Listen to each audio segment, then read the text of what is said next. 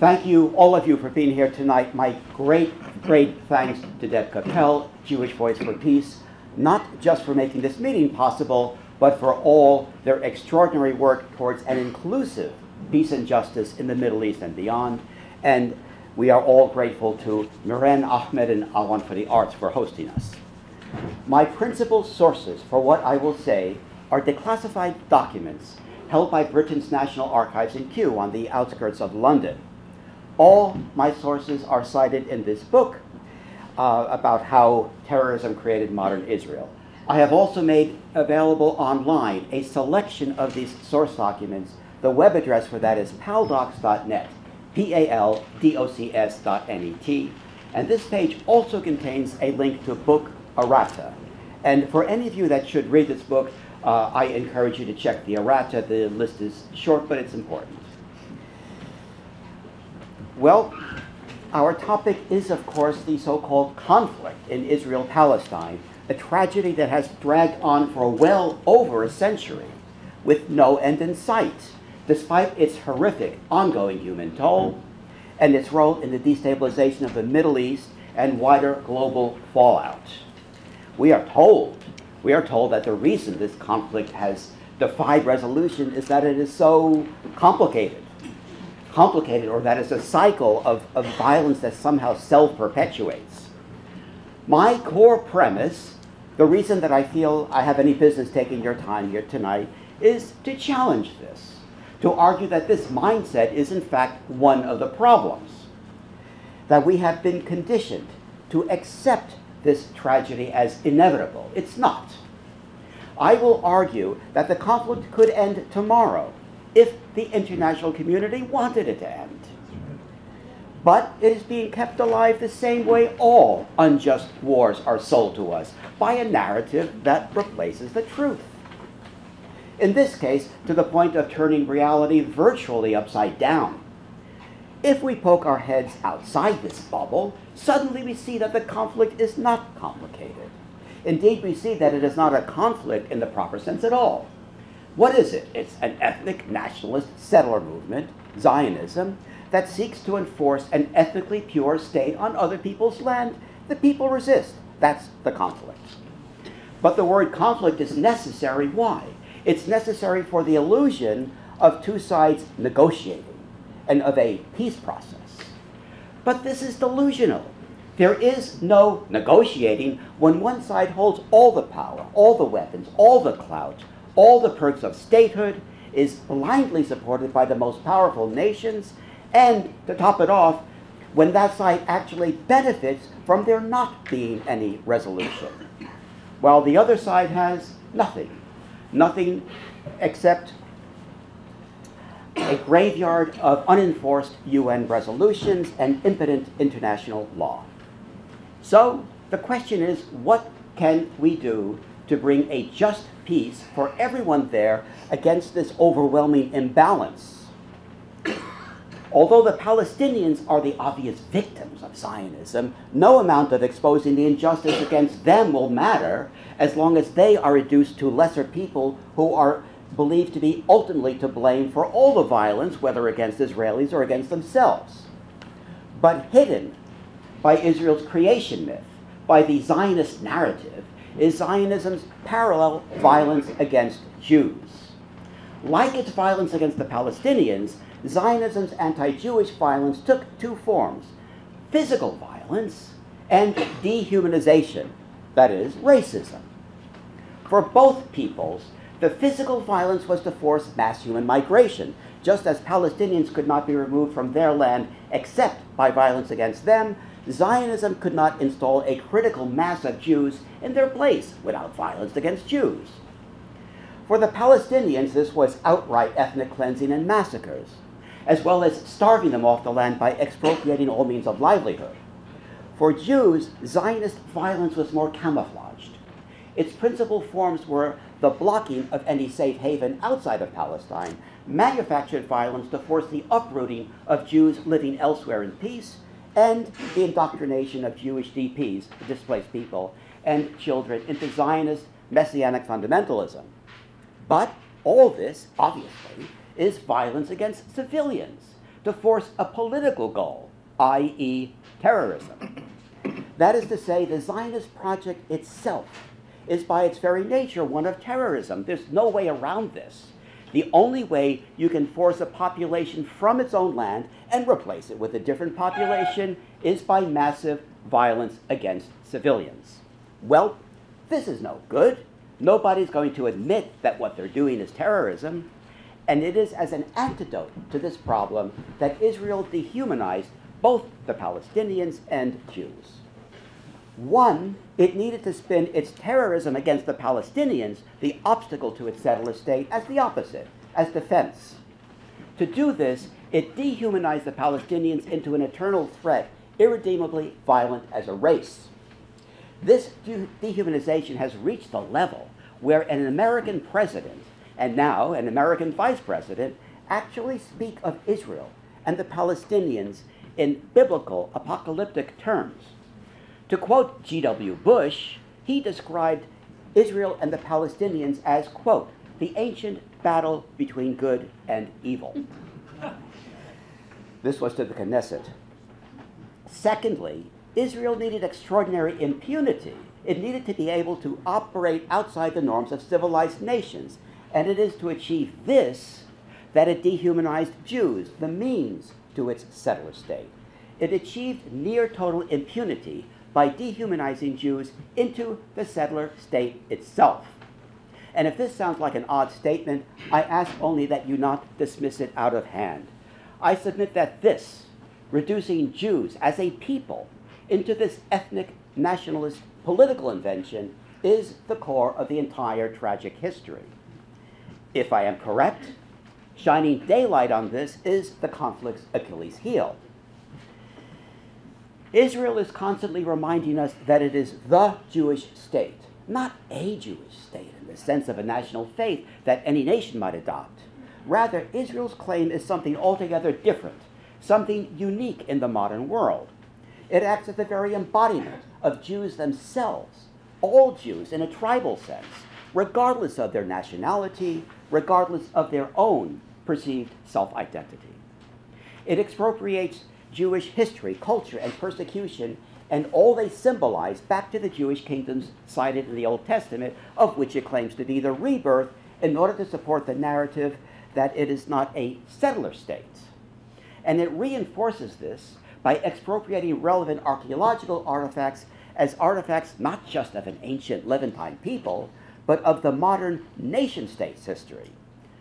We are to accept that the nation-state seated at the UN is that biblical kingdom, but 2,000 years ago, for reasons beyond its control, the pause button was pushed, and finally in 1948, Prophet Ben-Gurion pressed play, and Israel resumed from where it left off. This messianic facade has enabled Zionism to sell itself in an allegedly post-colonial, post-conquest world.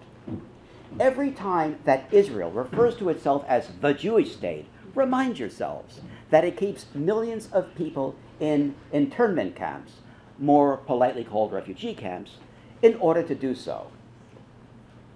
Israel presents itself as interchangeable with Jews as a people, and the military advantages of this abuse is staggering, reducing Jewry itself to a human shield to empower the state's crimes.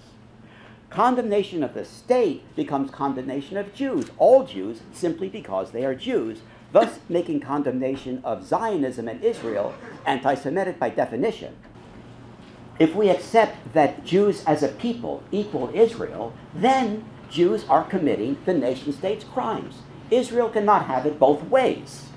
Thus, Zionism, if we accept it, succeeds where all the bigots through the centuries never could. Traditional anti-Semitism can only attack externally. Despite all its murder, all its horrors, all its desecration, traditional anti-Semitism is powerless to lessen the integrity of Jews or Judaism. Zionism, if we accept it, does. If we accept Zionism, if we accept Israel at its word, then we have corrupted Jewry itself from within. And so the oft-heard question, does anti-Zionism necessarily equal anti-Semitism is backwards. The question should be, is Zionism necessarily anti-Semitic? Anti-Semitism was, of course, the alleged rationale for Zionism's beginnings in the late 19th century. And although many Jews at the time saw Zionism as a betrayal of the long struggle for equality, refuge from anti-Semitism was certainly the sincere motivation of many of Zionism's early followers. But by the time of the Balfour Declaration 101 years ago, there is no longer any ambiguity. For Zionism's leaders, the settler ethnocracy itself had already become the actual goal. Anti-Semitism and persecuted Jews had become the means to that goal. What is irrefutable in British source documents from the time is that Balfour and the other officials involved knew in 1917, knew all along, that the Zionists intended to seize all of Palestine and ethnically cleanse it of non-Jews. That was always the plan. It remained the plan throughout the Mandate years, and it, of course, remains the plan today. Propaganda for public consumption aside, there was never any intention of living at peace and as equals with the land's native people. Behind the scenes, activists like Chaim Weizmann were demanding the entire region for a Zionist state, including Jordan, treated the ethnic cleansing of non-Jewish Palestinians as indispensable to their plans, and insisted that the British lie about the scheme until it is too late for anyone to do anything about it. In correspondence with Balfour, Weizmann, who would become Israel's first president, justified his lies with racist slurs against the Palestinians and against Jews. That is, non-Zionist Jews, and in particular, the Middle East indigenous Jews, who were overwhelmingly opposed to Zionism and who Weizmann smeared with classic anti-Semitic stereotypes.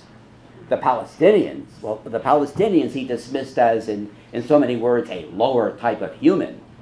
And this was among the reasons he and other Zionist leaders used for refusing simple democracy in Palestine. If the Arabs, the Palestinians, had the vote, he said, it would lower the Jew down to the level of a native, his word.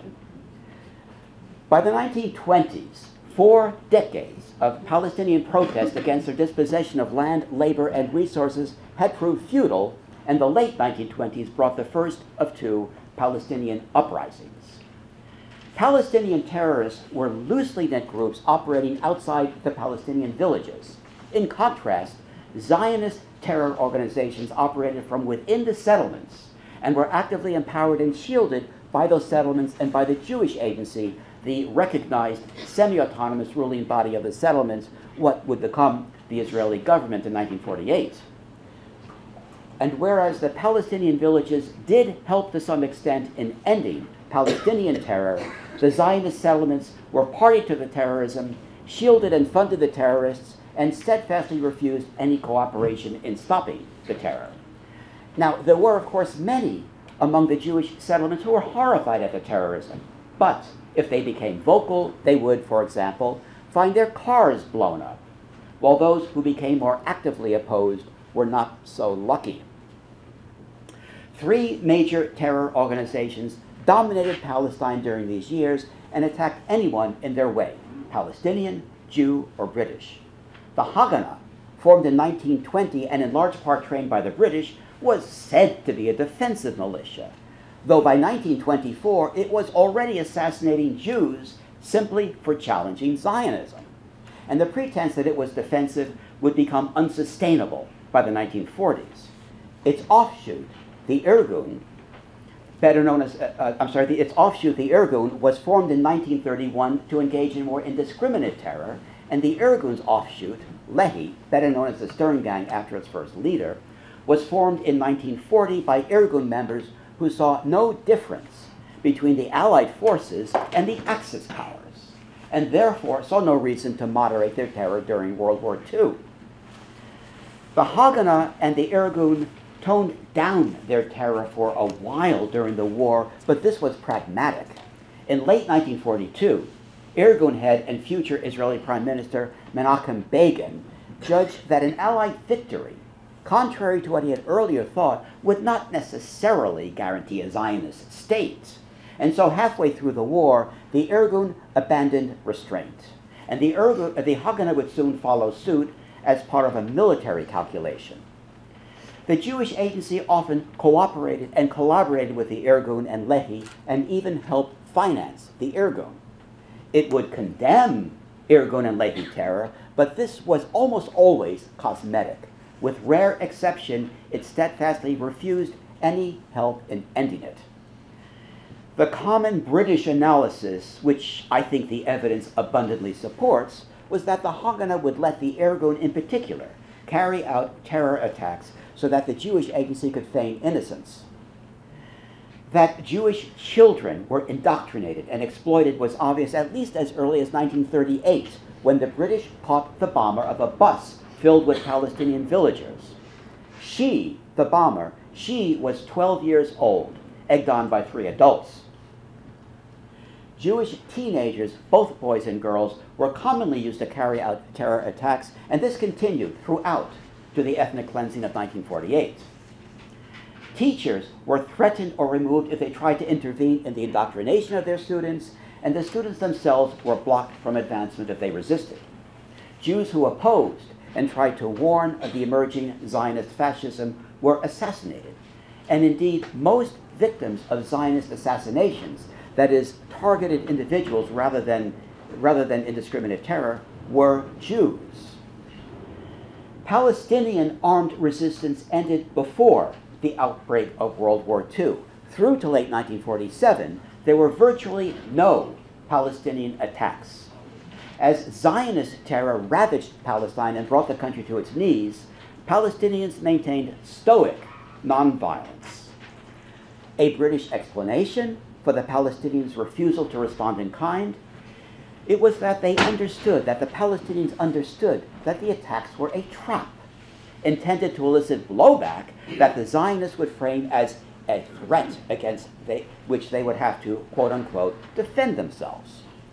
This was the tactic that the Zionist militias successfully used to ignite the civil war of 1948 that the Jewish Agency needed. And it, of course, remains Israel's core strategy today. Terrorize the Palestinians until there is a reaction, such as primitive rockets fired from Gaza or occupying soldiers attacked in the West Bank, and then use that reaction to justify further repression, further ethnic cleansing, and further atrocities. To be treated as most secret is the red ink heading of the transcript of a key meeting of 20 people, including the top Zionist leaders, held in London on the 9th of September 1941, setting the direction for Palestine's future. I would like to summarize from this because it is typical of what went on behind the scenes, and it is an almost comical laying bare of the fraud of Zionist, now Israeli, claims of democracy and equal rights. Indeed, the conversation sounds like it anticipates George Orwell's then still-to-be-written political satire, Animal Farm. Present were Weizmann, who had called the meeting, David Ben-Gurion, and other prominent Zionist leaders such as Simon Marx of Marks and Spencer, the British department store, and the prominent non-Zionist industrialist, Robert Whaley Cohen. There is nothing left to the imagination. The takeover and ethnic cleansing of all of Palestine remained the plan. One of the speakers, Anthony Rothschild, began by stressing that there would be, quote, no discrimination against any group of its citizens in the proposed Jewish state. Weizmann and Ben-Gurion also assured the skeptics, Arabs, Palestinians, would have equal rights. However, they clarified that, well, within that absolute equality, Jewish settlers would have to have special privileges. And so Weizmann's, quote, absolute equality required the ethnic cleansing of most non-Jews, while permitting, I quote him, a certain percentage of Arab and other elements, whatever other elements is he doesn't explain, to remain in his Jewish state, the insinuation being as a pool of cheap labor. Rothschild's vision of equality and non-discrimination was equally Orwellian. It, quote, depended on turning an Arab majority into a minority. And to achieve this, there would be, quote, no equal rights for non-Jews. Cohen, the industrialist, found the scheme terrifying. He submitted that the Zionists were, and I quote him, starting with the kind of aims with which Hitler had started. He proposed instead that the state not be predicated on race, that it not be predicated on religion, and that it be named with a neutral geographic term. He proposed that the new state should be named Palestine. The others were horrified at this idea, arguing that if the state did not have a Jewish name, quote, they would never get a Jewish majority, acknowledging the use of messianic fundamentalism as a cynical political strategy for the settler state. In another obvious but never publicly spoken admission, Ben-Gurion clarified that his Jewish state was not based on Judaism. It was rather based on being a Jew in the tribal sense, which until Zionism had been classic anti-Semitism. Weizmann further proposed taking Transjordan along with Palestine, and at the end of the meeting, he sought to put his proposals into effect officially in the name of all Jews worldwide. Those against his proposals were, in his word, anti-Semites. As they were discussing the occupation and ethnic cleansing of Palestine, a war was raging against occupation and ethnic cleansing, World War II. What was the Jewish Agency's reaction to the most terrible enemy Jewry, indeed the most terrible enemy the world has ever known? From the beginning, it was not to encourage the Yishuv, the Jewish settlers, to enlist in the Allied struggle against the Nazis unless and until it was under circumstances that would further Zionism, which did not happen until the last year of the war with the so-called Jewish Brigade, an inefficient encumbrance on the Allies whose purpose was to further Zionist goals. It was to conduct a theft ring of Allied weapons and munitions as if, well, to quote a British document, as if the way this British military record put it, as if paid by Hitler himself. It was to continue its violence in Palestine, taking resources and personnel away from the war effort. It was to run a vast program of what were euphemistically called hiking parties or walking tours, surveillance operations throughout Palestine to gather meticulous, comprehensive data about the Palestinian villages and villagers they would erase when the opportunity came. And it was to exploit the Allies' war exhaustion to force Zionist goals. Ben-Gurion had long planned to exploit the Allies' end-of-war weakness, and so by 1944, the Haganah began ratcheting up its terror, even as the war still raged. Desperate, the British mounted a public plea to the Yishuv, explaining that their terrorism was making the struggle against the Nazis all the more difficult. The plea was ignored and the terror increased. The exploitation of the war continued after the Allied victory, when the Jewish Agency sought to exploit the fact that Britain's struggle against the Nazis had brought it to economic ruin. There was a move to pressure the United States not to approve its post-war loan to Britain unless Britain acceded to Zionist demands. Much has been written about the collaboration between the Zionists and the fascists during the war, the best known, of course, being the Havara Transfer Agreement that broke the anti-Nazi boycott. One of the least known was Leahy's attempted collaboration with the Italian fascists. In its nearly concluded Jerusalem Agreement of late 1940, Leahy offered to support a fascist victory in the war, in exchange for which the Italian fascists would use their military power to forcibly uproot Jewish communities and move their populations to Palestine. If this sounds like a scheme so extreme that only fanatical Leahy could have conjured it, it is essentially what the Israeli government ultimately succeeded at in the early 1950s, most catastrophically when it conducted a false flag terror campaign against Jews in Iraq to forcibly uproot that community and move its population to Israel as ethnic fodder. Many German Jewish immigrants to Palestine during the war were outraged by the Zionist exploitation of the Nazi horrors they had just fled. This outrage was given voice by, among others, the prominent journalist Robert Welch, who had been editor of a Berlin newspaper until that paper was banned by the Nazis in 1938. Welch warned that Zionist leaders, I quote him, have not yet understood that the enemy seeks the destruction of the Jews. We who have been here only a few years, we know what Nazism is. Zionists rather are, quote, taking part in the crash of European Jewry only as spectators. Now I paraphrase, fighting the British and keeping Jews from joining the Allied struggle while getting comfortable and rich from their political project in Palestine. Recent immigrants from Germany and Central Europe, he said, have no representation among the Zionist ruling establishment. If they did, quote, we would have demanded that the Yishuv should put itself at the disposal of Britain for the fight against Hitler and Nazism. But, and I am still quoting him, they do not want to fight against Hitler because his fascist methods are also theirs. They do not want our young men to join the forces, the Allied forces. Day after day, they are sabotaging the English war effort. These German Jewish immigrants were shunned by the Zionists, their publications and presses bombed. Even kiosks were bombed by the Zionists for selling non-Hebrew papers to German Jewish immigrants.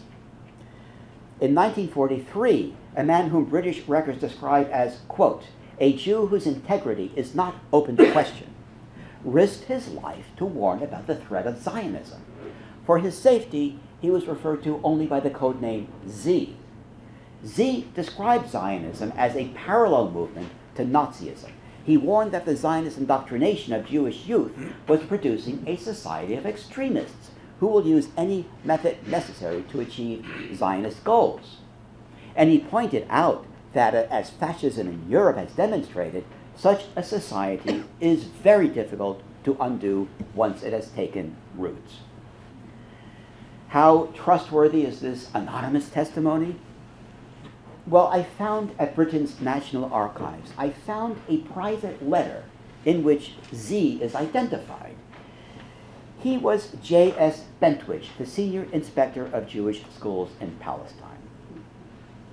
A report by U.S. intelligence in the Middle East, dated the 4th of June, 1943, described Zionism in Palestine as, quote, a type of nationalism which in any other country would be stigmatized as retrograde Nazism, and stated that anti-Semitism was essential to it. Whereas assimilated Jews in Europe and America are noted for being stout opponents of racialism and discrimination, Zionism has bred the opposite mentality, a spirit closely akin to Nazism. The report refuted Zionist propaganda about having, in so many words, made the desert bloom. It noted the irony that it was from the Palestinians that the settlers learned, among many other things, the cultivation of the Jaffa oranges.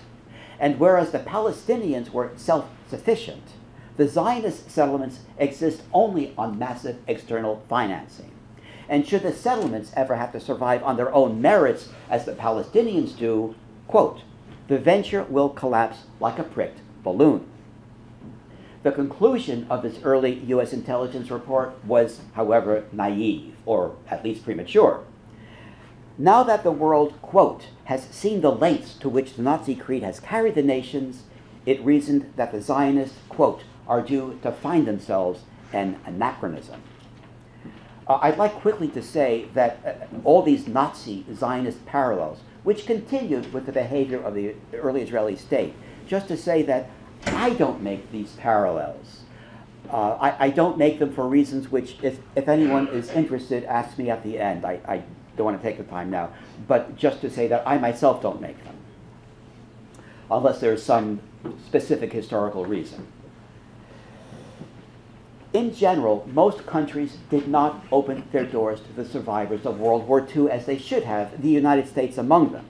And this is cited as the principal reason why Zionists fought to increase Jewish immigration to Palestine.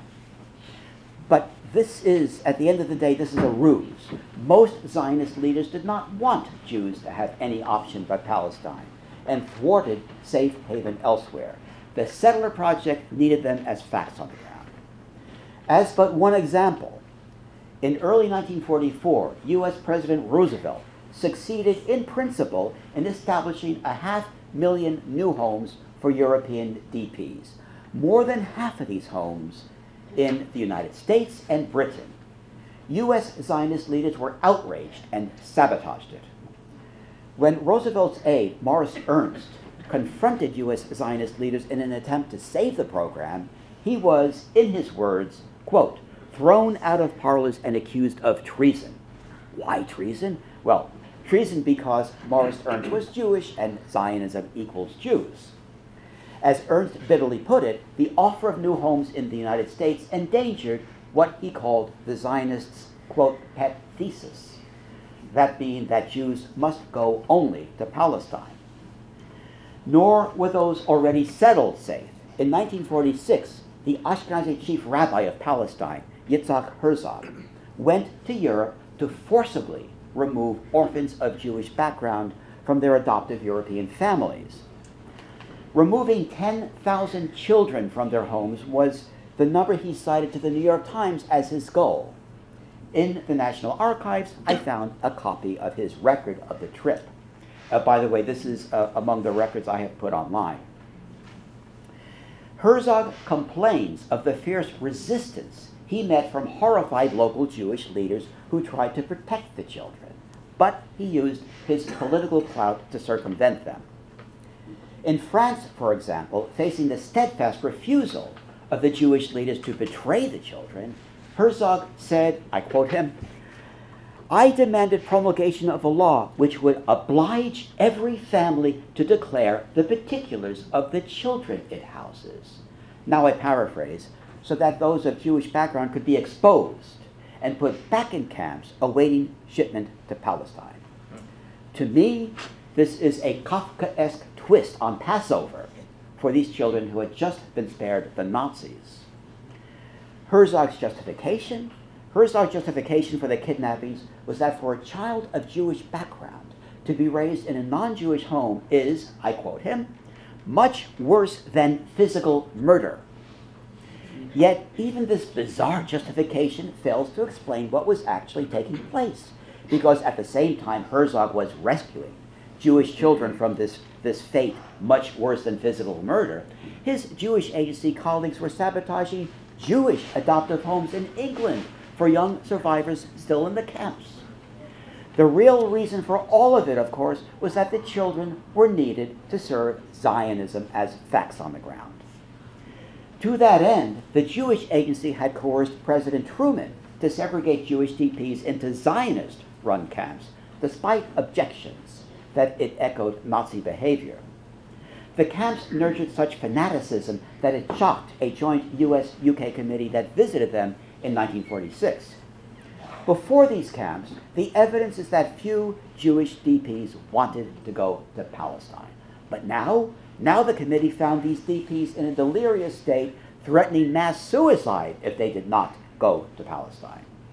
Even the offer of new homes in the United States, which was made, and which had always been the favored destination, was now suddenly met with threats of mass suicide.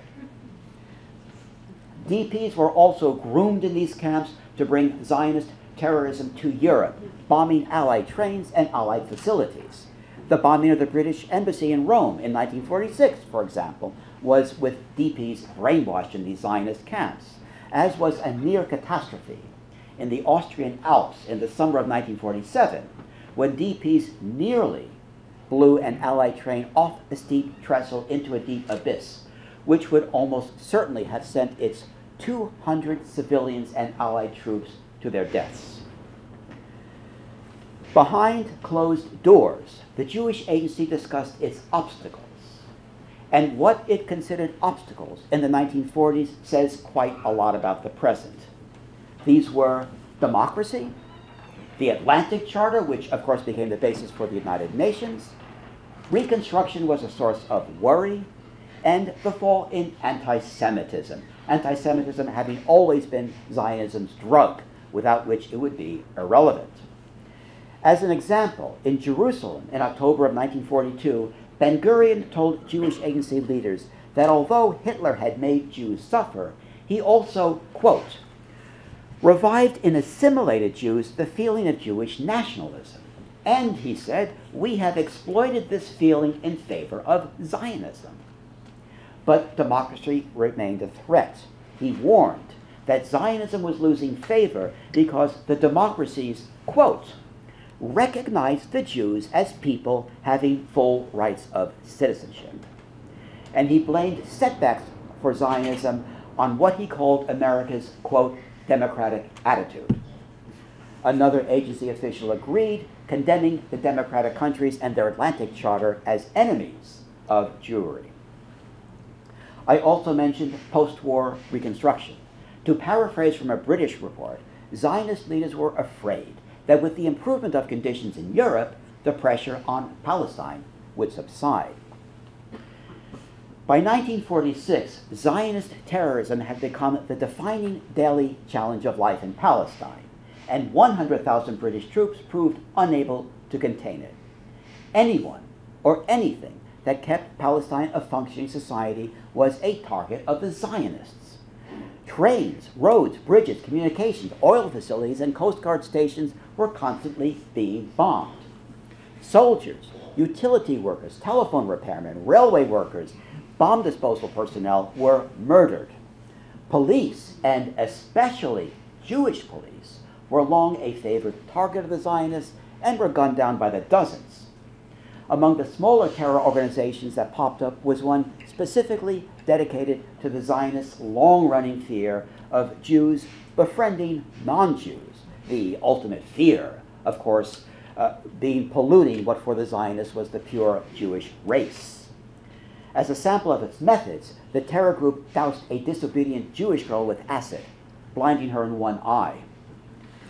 Zionist terror was aided by an intelligence network that included high-placed sympathetic U.S. officials, such that the British learned not even to trust direct messages to U.S. President Truman.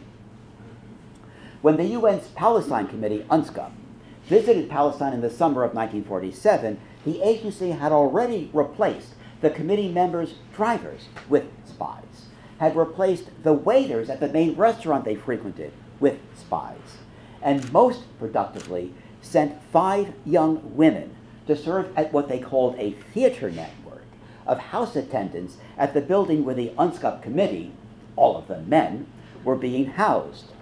The young men were required to be smart and educated, but above all, in the agency's word, they were required to be daring. Whatever daring meant, they extracted a wealth of information from the key people who were deciding Palestine's future.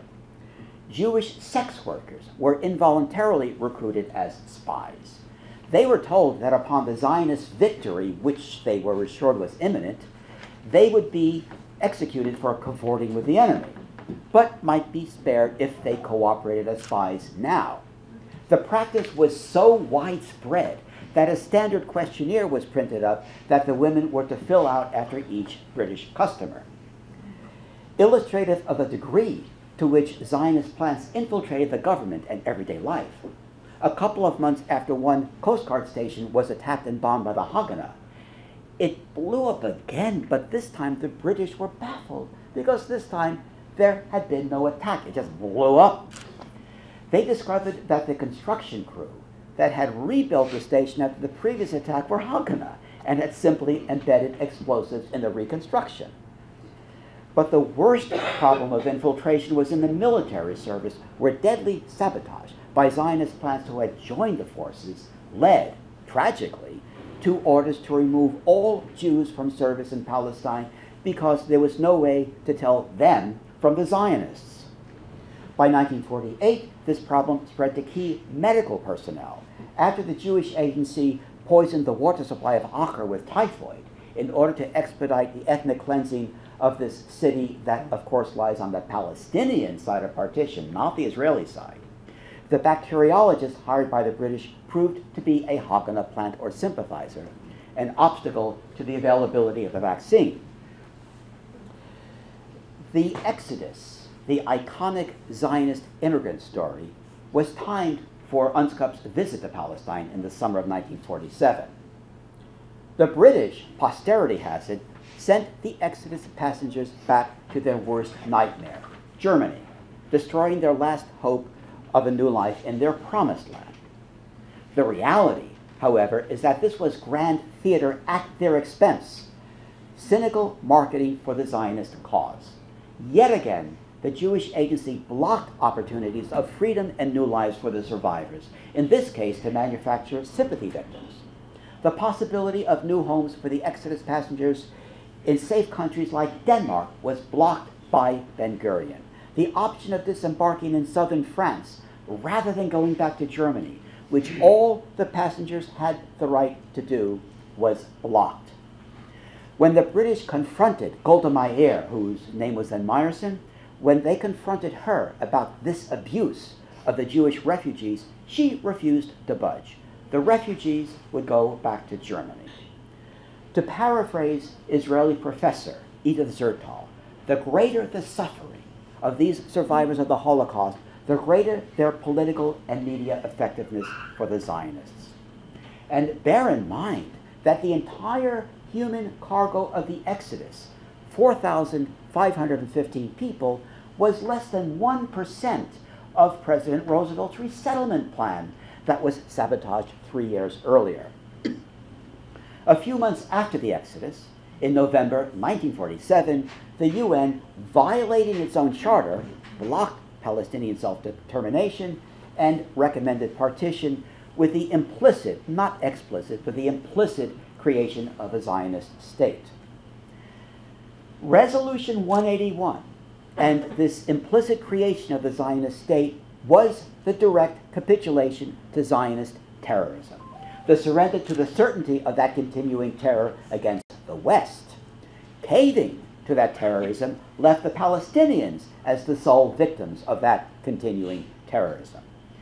The alternate UN plan was for a binational state, which the British believed the Palestinians would have reluctantly supported as a compromise to their desire and absolute right for a democratic state.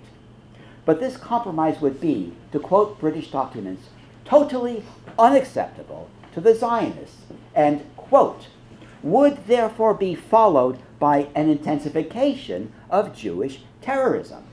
That is, yet greater terrorism over that which had already brought Palestine to its knees.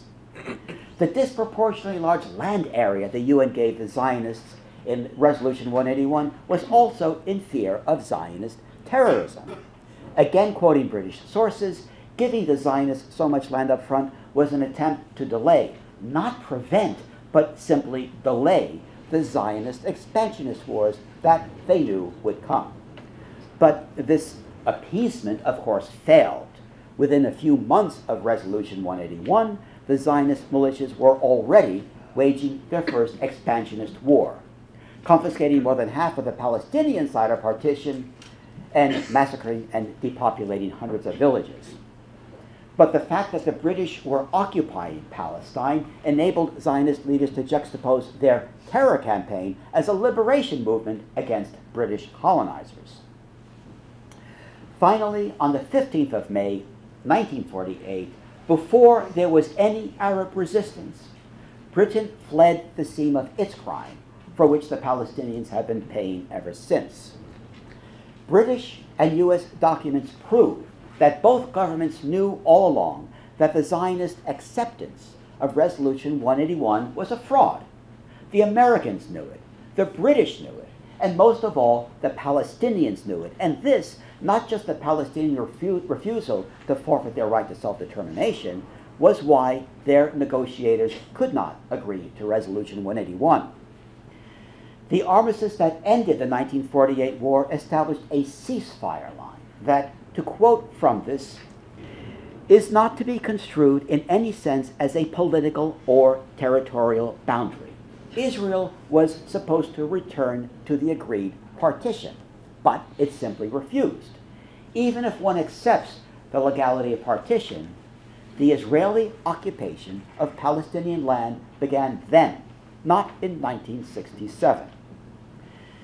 We have today the sense that the situation calmed after 1948. This is false. The ethnic cleansing and now armistice line, terrorism, continued. Israel now holding up the untenable catastrophe it had created and refused to rectify as the threat against which it now had to defend itself. What changed pre versus post-statehood is that the victims of Zionist terror no longer included Europeans. Israel's 1967 conquests and its ethnic cleansing of 300,000 more non-Jews in 1967 heightened its need for ever more settlers. And so, when in the 1980s Jews were able to leave Russia and emigrate to the United States, Israeli Prime Minister Yitzhak Shamir, former bigwig of the terror gang Lehi, successfully coerced U.S. President Reagan to close U.S. doors to them.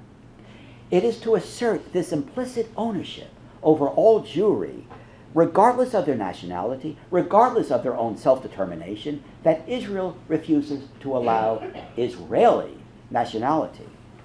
By Israeli law, the nationality of Jewish citizens of Israel is Jewish, and repeated legal challenges to this abuse of Jews have all failed. Any acknowledgement that a Jewish individual might be free of an intrinsic connection to Israel would undermine its messianic pretense as the obligatory common destiny of Jews because they are Jews.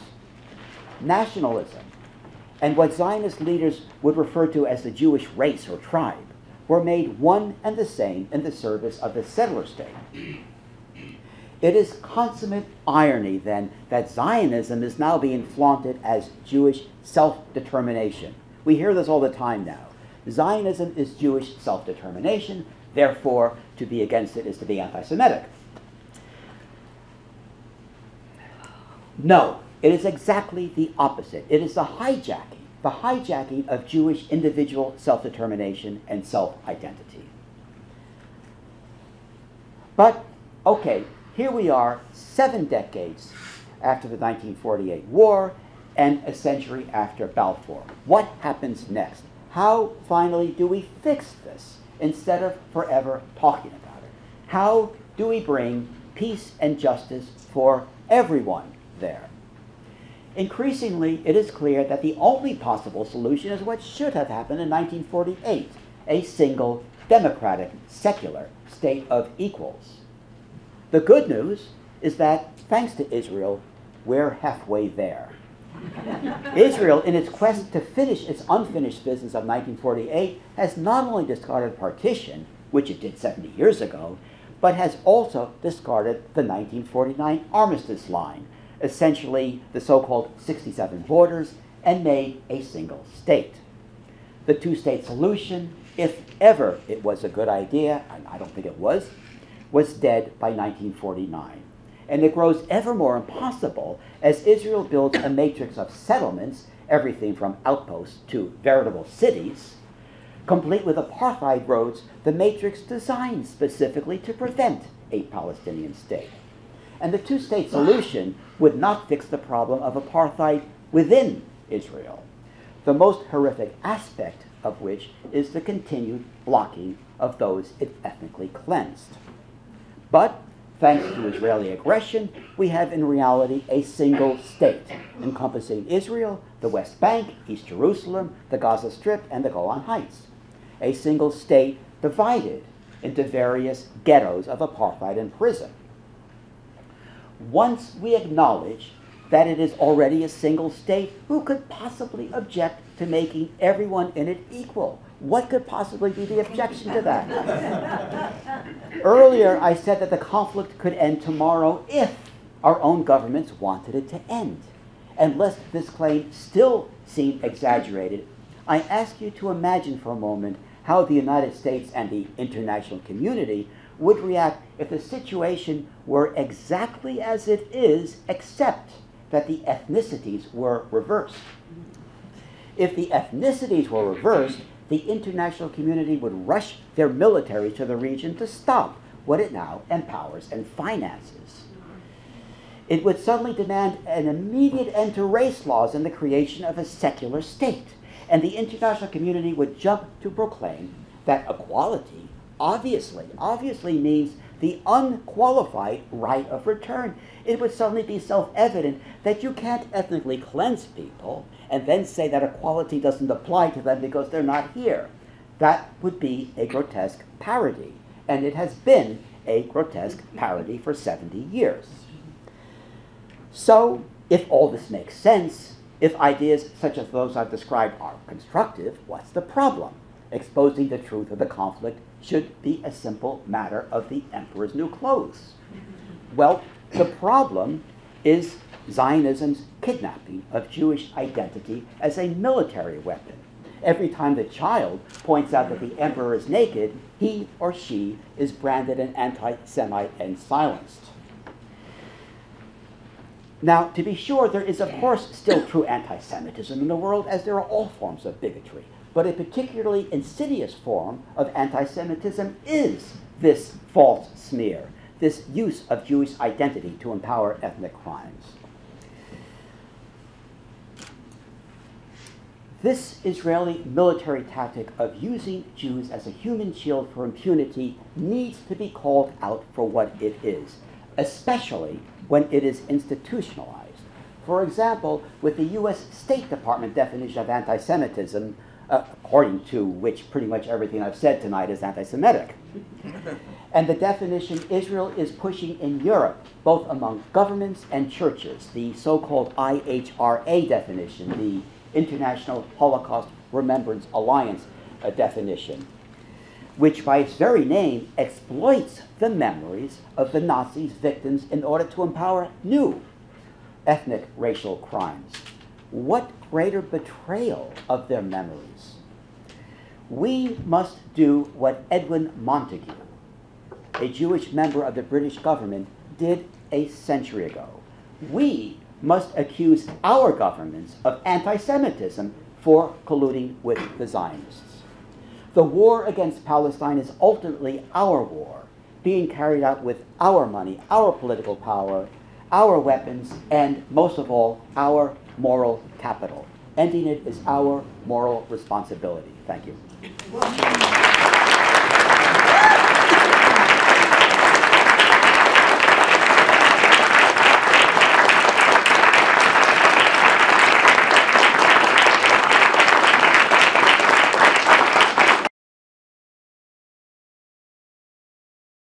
In your talk, you talk about the Zionists, and I'm wondering how you feel about, were the imperialists from the United States using the Zionists, were the Zionists using the imperialists? What, in your estimation, did that look like? In the present or in the... When Israel was created in 48, after the war, when the United States emerged as this superpower? Well, I think that the villain at the time was, of course, Truman, who cooperated, did the bidding for the Zionists because he thought, rightly or wrongly, but he did believe that it would help him get reelected, that it would help him get elected after he assumed the presidency from Roosevelt after Roosevelt died. I think you have to go back to why the British got involved in 1917, because I think it's all of the above. In 1917, there was, for both the British and for the United States, there was always the idea of having a foothold in the Middle East. There was always a messianic aspect to it for part of the Christian population. You see this. There was always the aspect of anti-Semitism, because anti-Semitism has always been a friend to Zionism. They're symbiotic. And I think this was a big issue because Zionism needs anti-Semitism to have any meaning, and Zionism gives bigots a way to send Jews to a ghetto far away and feel good about it. That was part of it. The British government apparently, I've read a lot of the cabinet meetings at the time, the British believed that the Zionist leaders like Weizmann and Rothschild, that they had a lot of influence to gather the forces to help them in the war, in World War I. which was probably not true. But we do know that that Britain was favoring the Zionists because of influence in the United States with the United States entry to the war. I think that was also part of it. There was always having a power in the Middle East, and especially when it came to Truman's time, worry about Russia, because who was going to fill in this void in that very important area? Why, at this point in time, why we are such slaves to the Israeli government is more difficult to answer. But I think if you look at when we don't care what they do and when we do care what they do, what I think happens is that if it doesn't affect our interests, it's fine. Do whatever you want. We won't bother you. We'll veto the UN for you. We'll do whatever we want. We don't care. It doesn't bother us. But when it came, for example, to things where the United States leaders felt they had an interest, for example, with the nuclear treaty with Iran, things like this, then they will defy Israel. But when it comes to Palestine, they don't care, and it's easier just to let Israel do what it wants. In the back. The gentleman in the back. Raising his hand. What do you think accounts for the intensity of Zionism, which only has increased over these 100 years? And nothing about it has diminished. I mean, you got to give Chaim Weizmann and all the people associated with him an enormous amount of credit. If you want to study effective public relations, study the development of Zionism. It wasn't just the Second World War. It seems to me that there was more to it than that. What do you think? I think that Zionism has created a society in which they're brought up with this. People are brought up with this. And there is, I believe, that many people in Israel actually believe that they're going to be wiped out if they don't do what they're doing. They actually believe this. In reading a period I'm more familiar with than the present, if reading the documents from the early 50s, you see the British saying time and time again that they can't believe the level of control over the media, which of course is not so easy anymore, but in the 50s, the control over the media by the Israeli government to keep the people in this state of absolute hysteria, panic, that whatever it is, they're terrified. I think that, and I think part of it for some people is that the idea of being a superior person, the idea of some sort of superiority can be addictive. And when you grow up with it, I think that is also part of it. I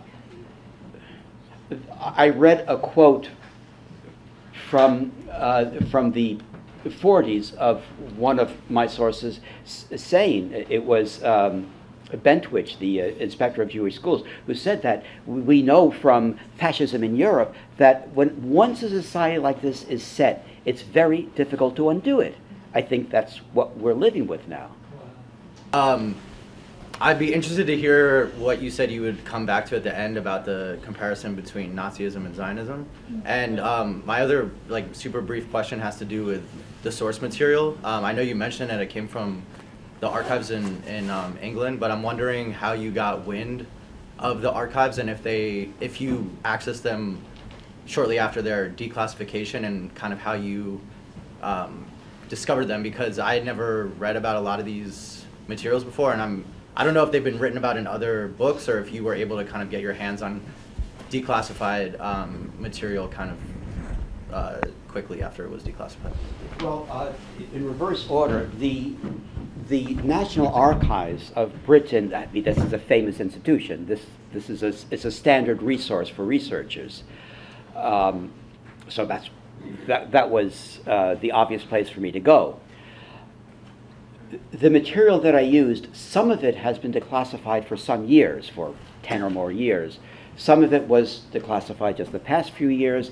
I was able to get a bit more declassified by my own request. But no, that's there for any, it's a fabulous institution for anybody who's researching anything that might have anything to do with England. If you're in London, I think it's a great place, and it's one of the few institutions of its type where you can bring your camera and take pictures of the documents. As regards Zionism and Nazism, well, one can make certain parallels and one can find other ways in which you can't really compare them. But my reason for not doing it is different. I object to the idea that we need to be jarred by the word Nazi and its reference to European suffering in order to acknowledge that generations of people in Palestine and the many refugee camps and within Israel itself have been robbed of normal lives so that a privileged race can rule over them. I don't see, why does it take this word for us to see what's in front of our eyes? Zionism has sought to reduce an entire population to subhumans. That is the reality. In the cause of Zionism, Gaza has been reduced to a laboratory for sadism and weapons proving. That's the truth right in front of our eyes. I don't see why we have to be jarred by thinking Nazi must be bad. No, we don't need that. We look at what's there, and it, on its own merits, should elicit the same reaction. A question? Yeah. You were talking about the Exodus and how it wasn't able to allow people to deport in any country. You know, U.S. and France and England used that. The Exodus went to Palestine, and as they knew what happened, the British refused to let them land.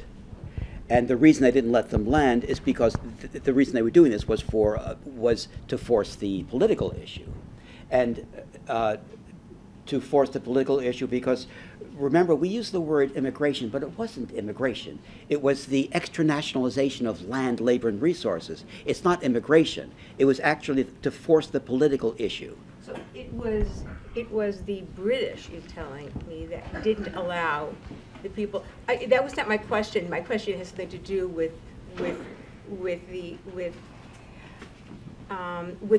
what I think I understand you to say in your book, that the Jewish agency would not allow people who were on boats to enter certain ports. It was southern. What happened?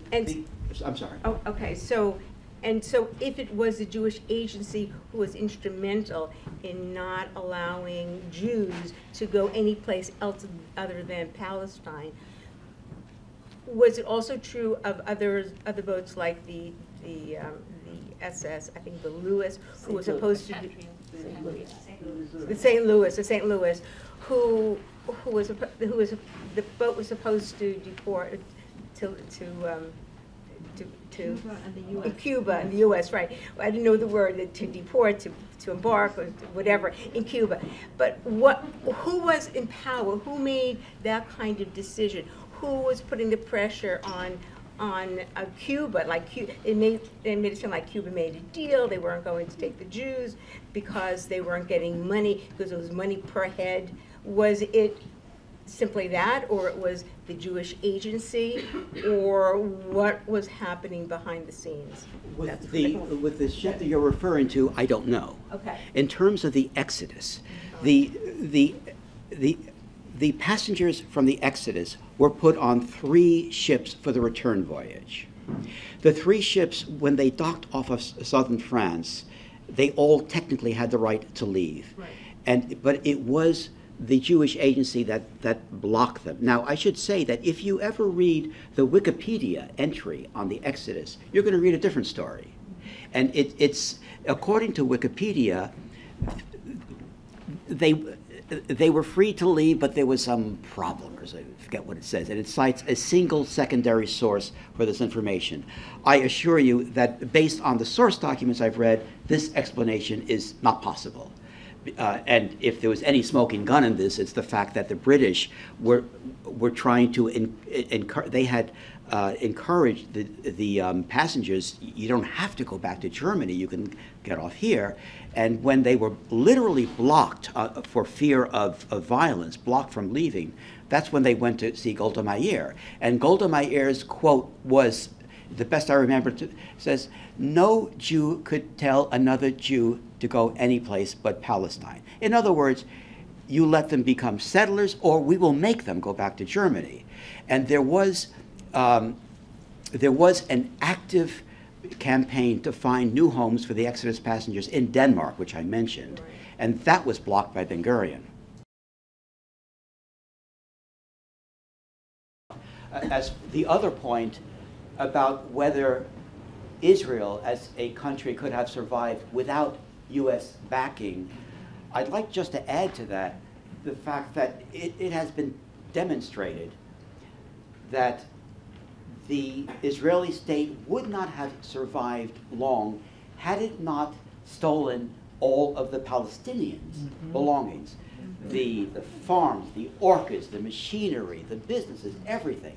Without having stolen Palestinian livelihoods, without that, it would not have survived. It owes its existence to its theft of Palestine, of not just the land, but the things in it.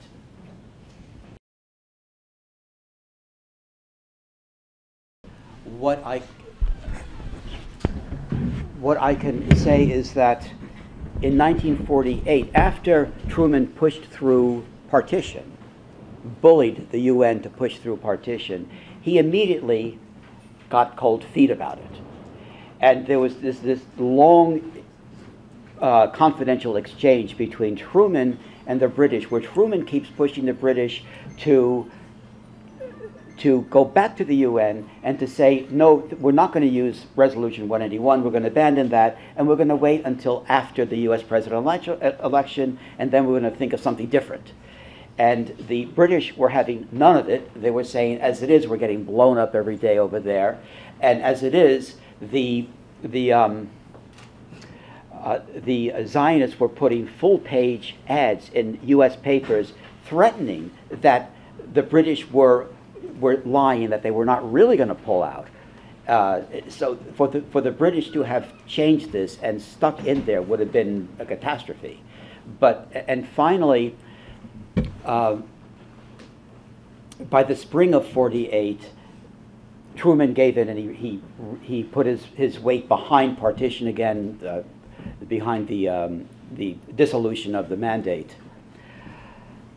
There were also, in some of the more well, I think all across the board with the Zionists, but it was publicly spoken among the more extreme Zionists that the Marshall Plan was considered to be anti-Zionist because it made Europe a better place. But there were some of the more extreme Zionists in the U.S. were saying that you could not be pro-Zionist and pro-Marshall at the same time.